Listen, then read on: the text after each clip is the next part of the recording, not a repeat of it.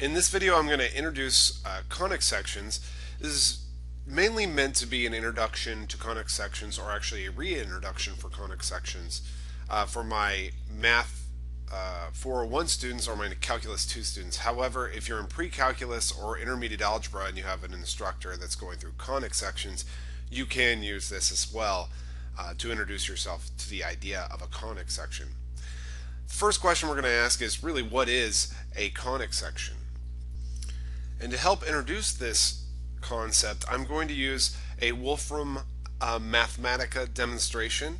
It's a free demonstration that you can get by just Googling Mathematica demonstrations, and Wolfram Mathematica, which is a software program, Wolfram will come up and you can download for free a plugin that will allow you to play with some of this stuff from that demonstration site.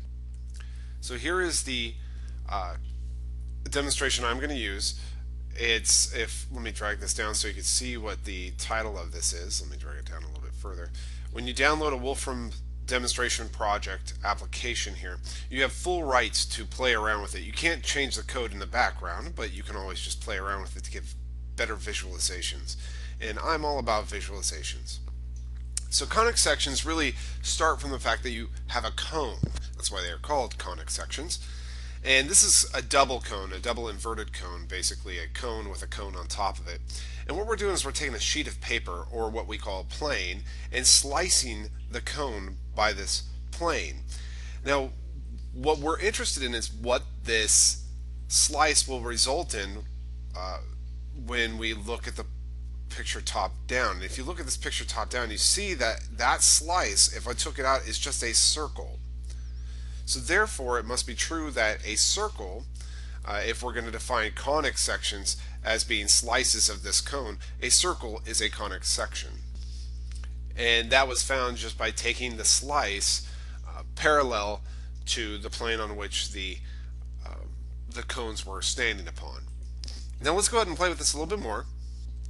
We're going to go ahead and look at this on the side view again. Let me kind of adjust this. There we go. And instead, I'm just going to adjust this little slider here. It says the inclination level. I'm going to start sliding this plane a little bit. I get to this point right here. I'm just going to slide it a little bit so we can see. Now I'm going to look at it top down and see what I get. Now, it still looks somewhat circular. Maybe I should adjust the inclination a little bit more so we can see. I'll adjust this. I'll scroll this down. There we go.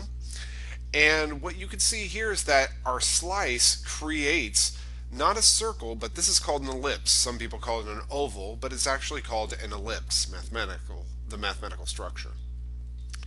Therefore, since we got this shape, that two-dimensional shape, by taking the slice out of the cone, an ellipse is also known as one of the conic sections. It is a conic section. So let's go ahead and play a little bit more with this. Let's go ahead and rotate this back to our starting position in a way here. And I'm going to adjust this slice even further. This time I'm going to slice it like this. Now I want to mention something before I continue. Notice that the original plane, if I adjust this plane, notice it starts not at the actual point where these cones meet. It starts slightly above that point. That's very important for creating conic sections. So that's how, let's say, here we get the circle, and if I start kind of rotating it, notice I'm still keeping it slightly above this point. So in other words, when I take the slice, I'm not cutting it right where the points, the tips of these cones meet. So now if I slide a little bit more up to this point, say, now I'm going to look top down on it, and you see, oh, interesting. I get a very popular mathematical shape from algebra that's called a parabola.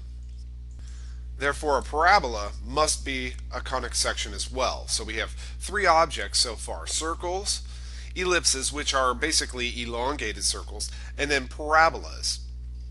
So let's see if we can create another kind of object here. And I'll go ahead and again adjust this back. Alright, there we go. And I'll just go ahead and rotate this a little bit further, maybe to about here. Let's just pretend. Now I'll take a look at the top down, and if you look at this top down, it's kind of hard to see. Maybe I'll tilt it like this. If you look at that, oddly enough, we get two, it looks like two parabolas. They're actually not parabolas. This object, this shape, this combined shape, would be called a hyperbola. It's this leftmost curve and the rightmost curve together are called a hyperbola. Thus, a hyperbola is a conic section as well. Now, a couple things I should mention. A hyperbola, don't write it as a hyperbole. That's a language structure definition. A hyperbola is a mathematical structure. So again, if you come back here and I go back to this double inverted cone, I can now just continue playing with this all day long. There's really not much that's going to change. In fact, if I do a straight slice, you see I get a couple lines. That does not mean that lines are conic sections. Actually, it's a vertical slice, and this has something to do, in a way, with the hyperbola, but nothing that we need to concern ourselves with.